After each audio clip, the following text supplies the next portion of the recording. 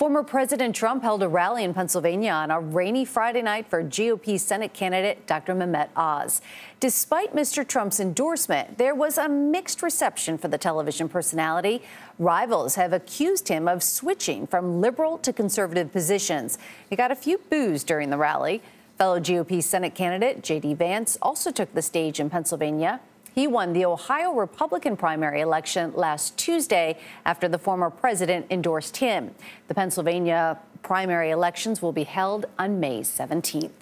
Joining us now for more on this is Joe Watkins. He is a political commentator and the host of Joe Watkins' State of Independence on Lighthouse TV. He is also a former White House aide to President George H.W. Bush. Joe, it's great to have you. Great to be with you, Meg. So it's fair to say Dr. Oz did not receive an entirely warm greeting. What did you make of it? Well, that's because Dave McCormick has spent a lot of money and very effectively to put some doubt in the minds of voters, Pennsylvania Republican voters, about Dr. Oz. He's certainly branded Oz as somebody who's liberal on a host of issues and somebody who's a carpetbagger. And so Oz has that yet to overcome. But having the endorsement of President Trump has been huge for him, and clearly makes him the person still to beat in this Senate primary.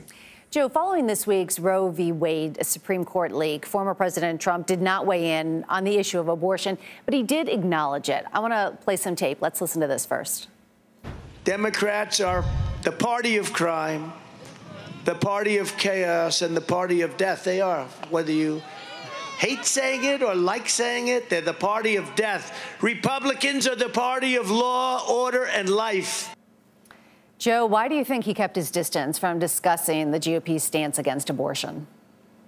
Well, it's an issue that divides voters. And of course, if you're supporting candidates who are running for election in primaries, and then again, more importantly, in the general election in the fall, you want to alienate as few voters as possible. And the abortion issue is one that certainly gets people pretty riled up. It's an important issue for Pennsylvania voters, certainly for pro-life people and also for pro-choice people.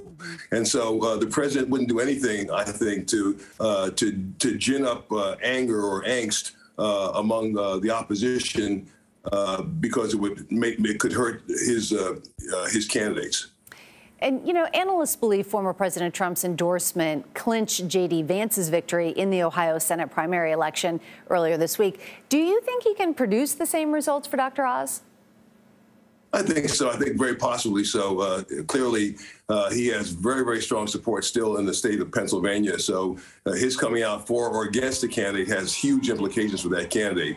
And clearly, in the case of Dr. Oz, I mean, that really kind of pushed Dr. Oz to the front of the pack. He was doing okay when he started. He had some advertising that's been effective, but clearly having the Trump endorsement was great for momentum for Dr. Oz, and it helped Vance in Ohio. It's likely going to help Oz in Pennsylvania. Dave McCormick shouldn't be discounted. He's got lots of money to spend, and he's spending it pretty effectively. So he's making a strong case for himself, and he has Trump credentials too. But at the same time, I think that Trump's support for Oz is very, very a huge thing for the Oz campaign. Yeah, absolutely. Why does the former president still remain such a formidable force in the GOP? I think if you read Rick Santorum's book about blue-collar conservatives, you'd have an understanding of the love that so many Americans, working-class Americans, have for President Trump. It's the reason why he got 75 million votes back in 2020 and why he retains such a strong hold on voters today. He understands what they care about and he talks to it.